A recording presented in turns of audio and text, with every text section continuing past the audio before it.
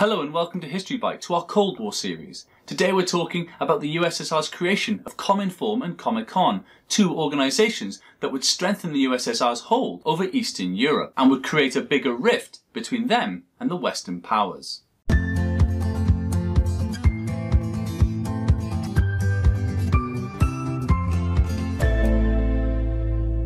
Between 1947 and 1948, the USA had brought in two measures, in the form of the Truman Doctrine and the Marshall Plan. The Truman Doctrine had been a stand against the spread of communism, with the USA pledging to contain the spread of communism by any means necessary, while the Marshall Plan had promised $13 billion to European countries, which was intended to help their recovery by building up their economies. Both measures had ended up helping the countries of Europe that had applied for help, but also served to drive a wedge deeper between the USA and the USSR. Stalin had viewed the Marshall Plan in particular with suspicion and had forbade any of the Soviet-influenced countries in Eastern Europe from applying. Marshall aid was a challenge to Stalin, and so Stalin needed to answer the challenge in his own way. So what did Stalin do? Well, first of all, he set about creating a new organisation that would help him unify and coordinate all of the communist countries. And so it was on the 22nd of September 1947 that Cominform was born.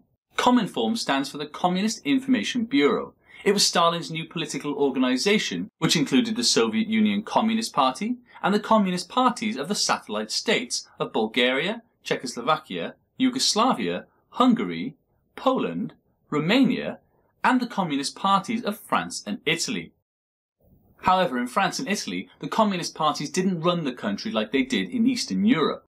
But there was a bit of tension in Cominform.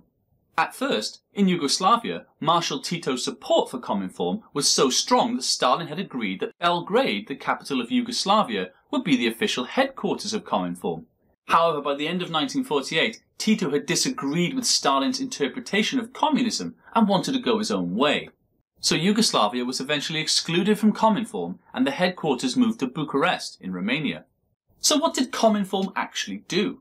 Cominform was Stalin's way of uniforming the efforts of multiple communist political parties across Europe. But when I say unify, what I really mean is that as the largest communist state, the USSR would use Cominform to tell the other communist countries what to do. And it's true. Stalin wanted to ensure that the new communist countries in Eastern Europe not only followed communist ideas closely, but looked to Moscow for instructions.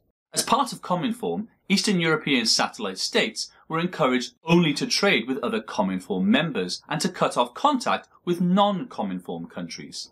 In essence, Stalin had now found an answer to President Truman's challenge in the form of the Truman Doctrine.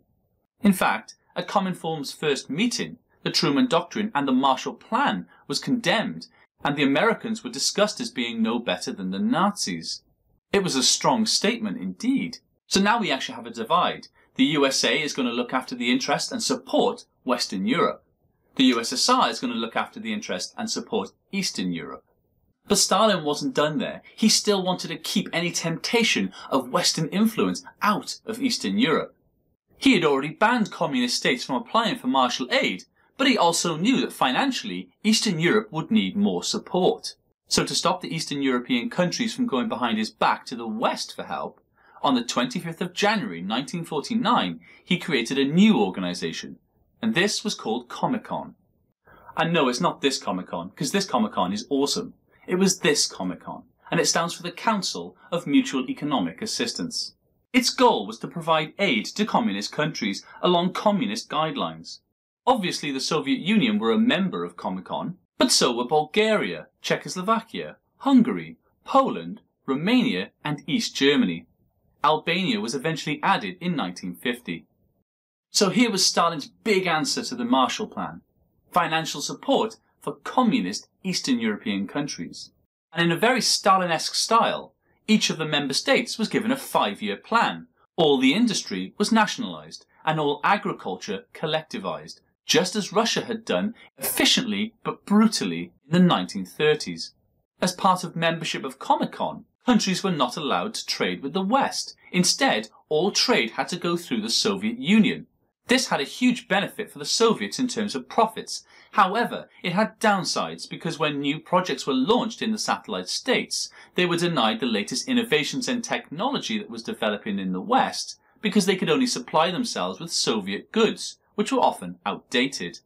This is sometimes a problem with planned economies, when the emphasis of production is all on what the state needs, not what the people necessarily want. This is very different from the West, which had free market economies based on the production of needs, but also commercial wants of the people.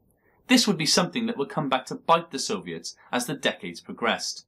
But for now, Stalin's reaction to the Truman Doctrine and the Marshall Plan was the creation of Cominform and Comecon. But what effect did this have on relations with the West? As you can imagine, this created a much bigger divide. America had its supporters and its influence over Western Europe, and the USSR now had its supporters and its influence over Eastern Europe. There was to be no mixing, no interacting, no trading. It was East and it was West. And there was now the increased tension and mistrust building up even further between the USA and the USSR.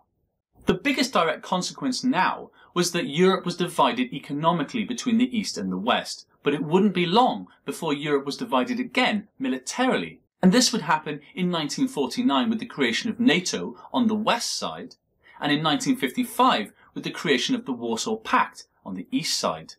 These are things that will be covered in another video. So for now, tensions in Europe were rising further, and the next few years promised to bring the world deeper into the Cold War. If you enjoyed this video and would like to find out more about history, why not subscribe to our channel or follow us on Twitter or Facebook?